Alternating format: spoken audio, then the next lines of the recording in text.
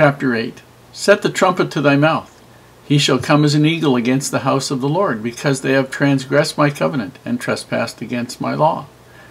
Israel shall cry unto me, My God, we know thee. Israel hath cast off the thing that is good, the enemy shall pursue him. They have set up kings, but not by me. They have made princes, and I knew it not. Of their silver and their gold have they made them idols, that they may be cut off. Thy calf, O Samaria, hath cast thee off. Mine anger is kindled against them. How long will it be ere they attain to innocency? For from Israel was it also, the workman made it. Therefore it is not God, but the calf of Samaria shall be broken in pieces. For they have sown the wind, and they shall reap the whirlwind. It hath no stalk, the bud shall yield no meal. If so be it yield, the strangers shall swallow it up. Israel is swallowed up. Now shall they be among the Gentiles as a vessel wherein is no pleasure. For they are gone up to Assyria, a wild ass alone by himself. Ephraim hath hired lovers. Yea, though they have hired among the nations, now will I gather them, and they shall sorrow a little for the burden of the king of princes. Because Ephraim hath made many altars to sin, altars shall be unto him to sin. I have written to him the great things of my law, but they were counted as a strange thing. They sacrifice flesh for the sacrifices of mine offerings, and eat it, but the Lord accepteth them not. Now will he remember their iniquity, and visit their sins. They shall return to Egypt. For Israel hath forgotten his Maker, and buildeth temples, and Judah hath multiplied fenced cities, but I will send a fire upon his cities, and it shall devour the palaces thereof.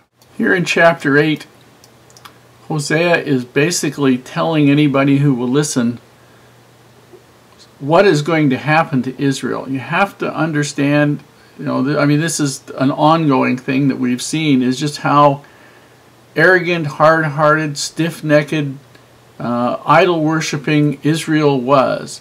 Their first king set up 2 golden calves in Israel for them to worship, in similitude of the golden calf that was done when these people were just come out of Egypt. And the golden calf worship was pornographic and just absolute corruption, but it was done so that people would not go down to worship at the temple in Jerusalem. And here Hosea is telling people, set the trumpet to the mouth. In other words, announce this really loud. He shall come as an eagle. The judgment is going to come as an eagle against the house of the Lord, because they have transgressed my covenant. They've been spiritual harlots and whores, and transgressed against my law, broken every law, every covenant. They're not being righteous. Israel shall cry unto me, My Lord, we know thee. And they'll think, yeah, well, we do. We know about you, but they don't. Israel is cast off the thing that is good. Basically, Israel is not doing the good things that they're supposed to do. The enemy shall come after because they are not righteous. They have set up kings, but not by inspiration. They have made princes, and I don't know who they are. They certainly aren't living the law that I established for them. They aren't being honest. Of their silver and gold have they made them idols, that they may be cut off. Well, if you worship idols, God's not going to support you. Like calf, this golden calf that was set up, O Samaria, which was set up at Mount Gerizim, which became the Samaritan worshipping, which is why the Jews didn't want to have anything to do with them, has cast thee off. The calf has cast thee off. Calf isn't going to do anything for you. Mine anger is killed against you. How long will it be ere they obtain innocency? How long is it before you're going to be righteous? There we go. It says verse 8 and 9. Israel is swallowed up. Now shall they be among the Gentiles as a vessel wherein there's no pleasure. For they are gone up to Assyria. A wild ass alone by himself. Ephraim has hired lovers. A wild ass was one of the most independent animals known to mankind, totally unwilling to be led, be domesticated, do anything else. And that's basically how northern Israel was. And they've gone up to Assyria is basically saying they're going to be captured, they're going to be taken.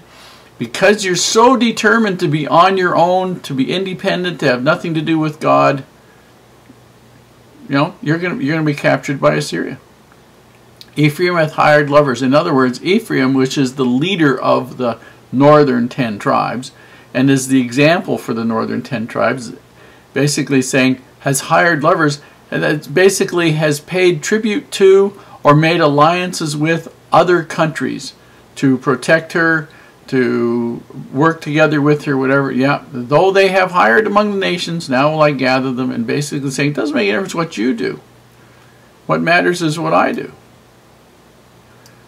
Verse 11, because Ephraim hath made many altars to sin. So all kinds of idols.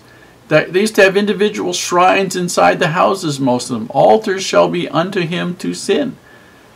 These people are going to be, every time they set up an altar, it's for worshiping idols and for sinning, for sacrificing their babies to, all kinds of things. I have written to him the great things of my law. I've given you the law that would elevate you, to give you eternal life. But they were counted as a strange thing. I don't want to have anything to do with this. Why would I want to have anything to do with this stupid thing? I can have more fun worshiping these other gods here. That's what these people in Israel were saying. They sacrifice flesh for the sacrifices of my offering. That was human flesh instead of animals. And they eat it. The Lord does not accept their sacrifices. Now he's going to remember their iniquity and visit their sins. They shall return to Egypt. Now Egypt here is symbolic of the country of their first slavery, their first captivity. Only now Egypt is actually just the word symbol for Assyria, because Assyria came and captured them. Then it says 14, Israel hath forgotten his maker and buildeth temples. They were building their own temples to their own false gods.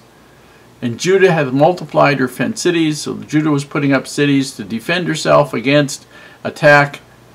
But I will send a fire upon the cities and devour the palaces thereof. In other words, the kings aren't going to be safe either. Despite the alliances, if you don't live righteously, you aren't going to have anything.